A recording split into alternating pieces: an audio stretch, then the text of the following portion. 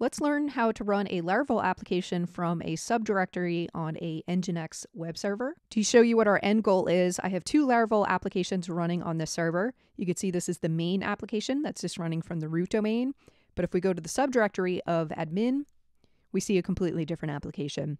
All right, and it's more than just styling differences. These are two separate Laravel applications running on this server. Now, in this example, I did set it up so that the root server address is loading a Laravel application, but that's optional. If you just want to have a Laravel application via subdirectory and maybe something else running on the root, what I'm about to show is going to work for that as well. So to demonstrate this, I'm going to take a moment, I'm going to pause the video and undo the configs, and then I'm going to walk you through how I set this up. So I'm currently logged into my server via VS Code. And to see what we have set up already, I'm going to look at the directory contents of my var ww directory. And you can see I've got my two applications already set up. This is my admin application, and this is my main application. If we go into either of them and look at the contents, we could see the basic files you would expect of a Laravel application. I've already set up the environment files for those applications. I set the appropriate permissions for things like my storage and Bootstrap cache directory.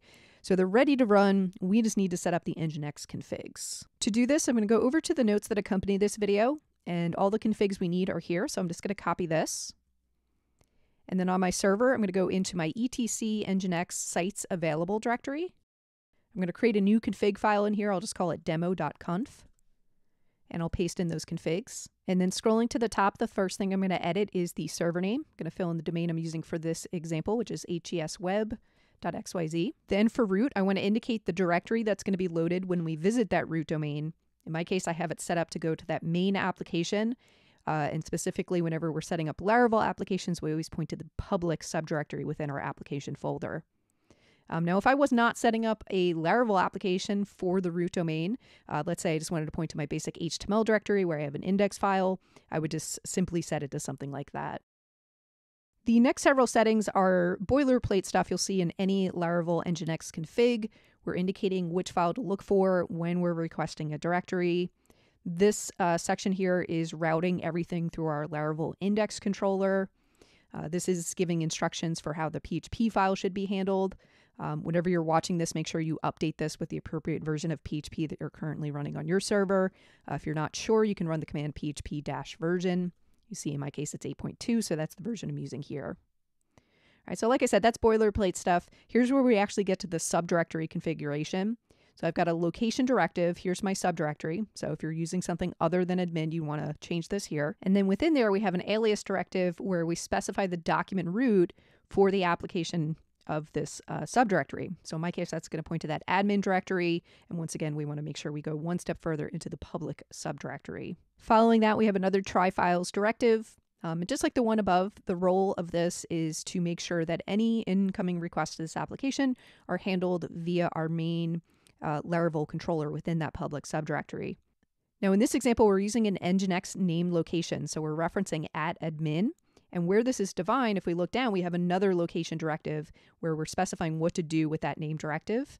And we're saying we're going to rewrite any traffic to /admin over to admin/index.php, which if we circle back to this original location, we've indicated that the alias for that is this public subdirectory. So this index.php is actually going to map to the index.php file within that public subdirectory.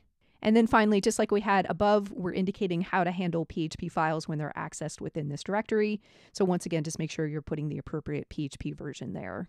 So that section within this config for the location admin and the admin named location, that's really the key parts of what makes the subdirectory magic work in this config. Everything that comes after it is, again, just boilerplate configs you'll see for Laravel Nginx configs. And I have included comments explaining what those directives are doing if you're not sure. But moving right along, let's get these configs enabled. The way I'm going to do that, if we go back to the notes that accompany this video and you go to the very end, there's some commands we're going to run. The first command is going to create a symbolic link from our config file in the sites available directory over to our sites enabled directory.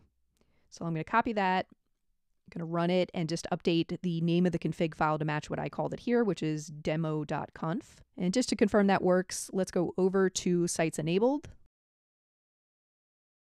And there we could see that symbolic link. All right, next up, just to make sure we don't have any syntax errors, I'm going to run the command nginx-t to test our configs. It looks like we're good. So let's make these changes take effect by restarting Nginx using the system control restart Nginx command.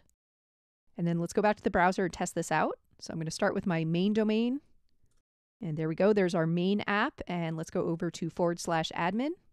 And perfect. And I also set up some routes on both of these apps just to make sure the routing system is working as well. So on my admin app, I have a users page. So this is just /users, and you can see the content change there. And then the same thing for our main app. I just created an about page, and you can see that that route is working as well.